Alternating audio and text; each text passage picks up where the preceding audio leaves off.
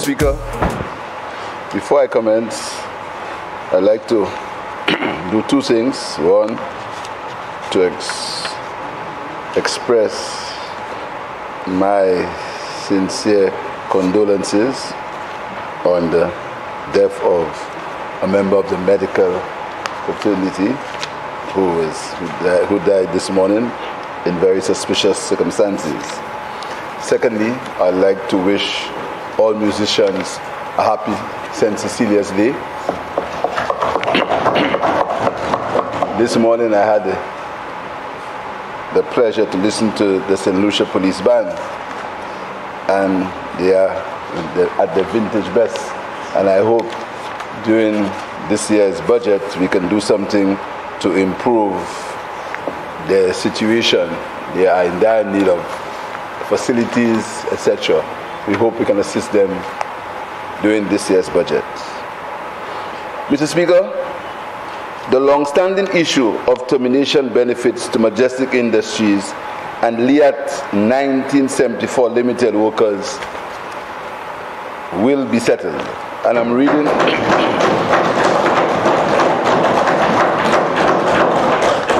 I'm reading from the budget address which I delivered on 26 April 2022. Mr. Speaker, you may recall about 30 years ago, the owners of Majestic Industries, a garment manufacturing operation at Bizet, left St. Lucia owing workers termination payments. My administration will honor this long-standing payment to Majestic Industries for the issuing of government bonds which have been accepted by the representative of the workers. You may wish to note that this is another commitment made by the former Prime Minister, which remained unsettled and left now for this administration to honor. Mr. Speaker, the government has also entered into a similar arrangement with the non-management Liat workers who were terminated by the closure of the company in 2020. We are currently in discussions with the former management staff, including pilots, to arrive at an acceptable settlement. Mr. Speaker, our decision to settle these outstanding payments is yet another demonstration of our continued commitment to the upliftment of the welfare of the workers of St. Lucia. And Mr. Speaker, after discussions with the representatives of the workers and represent the National Workers Union who represented the workers and the non-unionized and unionized workers at Liat, Cabinet yesterday endorsed the following: payment of outstanding termination benefits totaling $4,436,578.16 to ex-employees of Liat 1974 Limited, according to the approved list. That the Attorney General's Chambers engages the lawyers representing the National Workers Union with regard to the formation of a special purpose vehicle to facilitate payments totaling $1,960,000 to ex-employees of Majestic Industries. That the Department of Finance facilitates payments for the issuance of St. Lucia government bonds.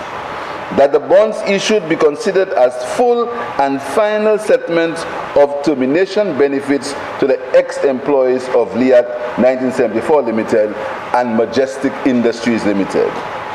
The Attorney General to ensure that upon receipt of the bonds, that the appropriate arrangements are made to indemnify the government of St. Lucia from any further payments or claims related thereto by the ex-employees of Liat 1974 Limited and Majestic Industries Limited. That the Attorney General's Chambers assess and provide feedback to Cabinet with respect to the status of the building belonging to the Majestic Industries Limited situated at Bizet in the quarter of Castries. Mr. Speaker, I'm sure that the workers at Majestic Industries, who for more than 20 years have languished, hoping that someday they will be paid, have realized now that they have a government that is truly interested in the welfare of people and the welfare of the workers of this country. And Mr. Speaker, the situation relating to LIAT is a fundamental principle that we had to be faithful to. Because, Mr. Speaker, LIAT has been criticized vehemently. LIAT has been put under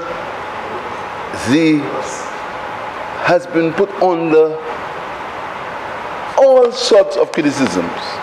But, Mr. Speaker, right now, it's easier to go to Barbados or Antigua. It is easier to go from Miami and get to Barbados, from Miami and get to Antigua, than it is to go to Antigua directly because of the absence of LIAT. So, Mr. Speaker, this move by the government is to give confidence to the workers of LIAT that even though they have been attacked and brutalized, sometimes due to mistakes that they've made, but they've never been appreciated.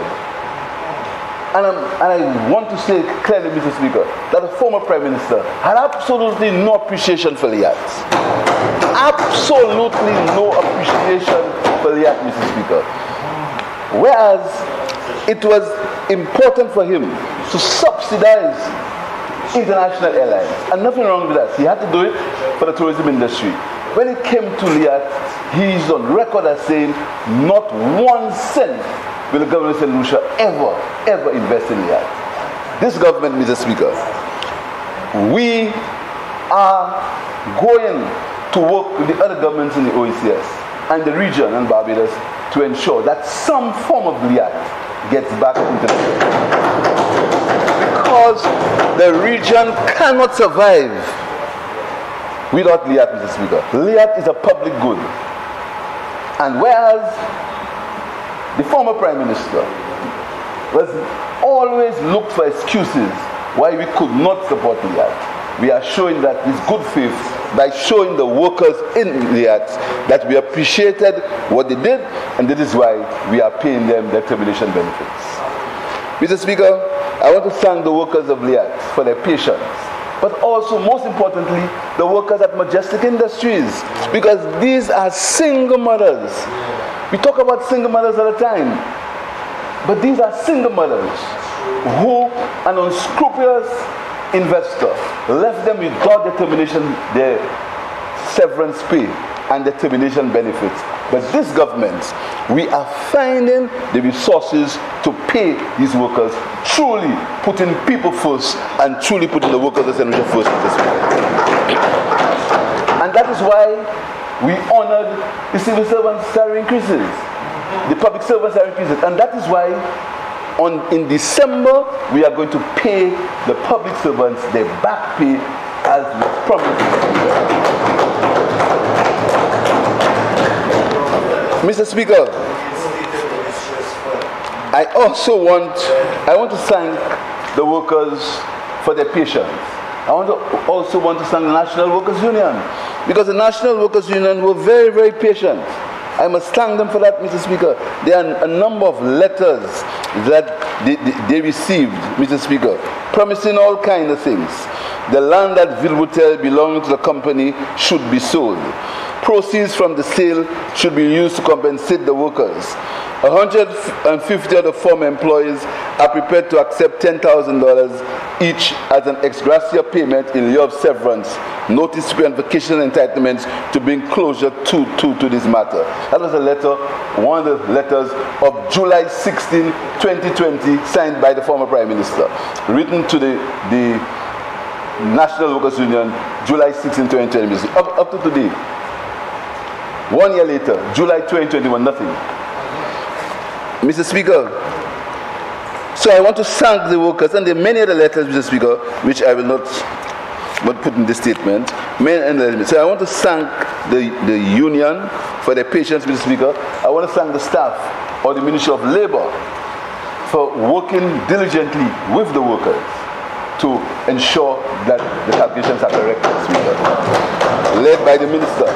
I also want to thank, Mr. Speaker, and again, the LIAT workers. So, Mr. Speaker, I'm sure that the Ministry of Finance will make it possible to get the bonds to these workers by Christmas. And because of the confidence in this government, these bonds will surely be sold as soon as they are received by the workers, Mr. Speaker. These bonds are surely going to be sold and the workers will have a good Christmas. So coupled with the money that they sell their bonds for, the Majestic workers and the LIAT workers, coupled to the fact that the civil servants will get their back pay, and coupled to the fact that there's a general upswing in economic activity in the country, we'll have a Merry Christmas. I thank you.